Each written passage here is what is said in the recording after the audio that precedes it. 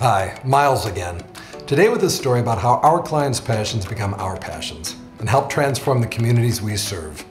Let me introduce you to Old National's ACE, our Associate Community Engagement Team, along with members of our Women Lead Group.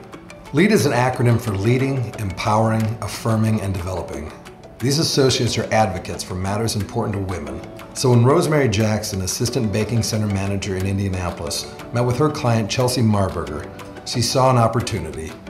Chelsea is the founder of a nonprofit organization called Project Purse Indianapolis. It all starts with a purse. Project Purse hosts reverse purse parties where guests donate handbags for women in need, rather than purchasing another for themselves.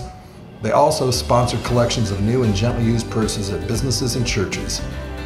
Rosemary, along with her associates, were inspired and saw an opportunity to take part in an initiative to help women regain control through something as basic but essential as a new handbag.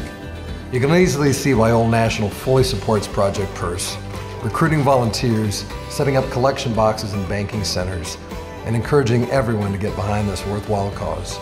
As the recipient opens her purse, you can see that not only is it providing important necessities, it also provides her with a feeling of empowerment delivered with a bit of style.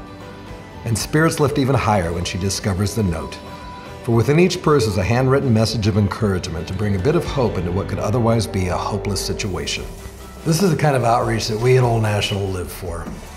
We want our reach to go far beyond the walls of our banking centers and into the communities we serve and live in. Leading, empowering, affirming, and developing. This is what being a community bank is all about. It's about banking with heart.